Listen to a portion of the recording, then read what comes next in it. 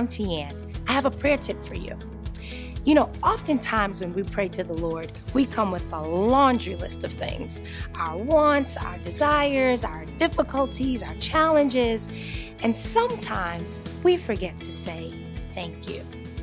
Well, Philippians 4:6 says, "Be careful for nothing, but in everything, in prayer and supplication and thanksgiving, make your requests known to God." See, there is a power in saying thanks. One, you show appreciation to God. But two, you show an expectation that there's nothing too hard for God.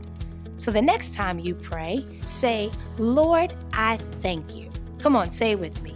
Lord, I thank you. Amen. God bless you.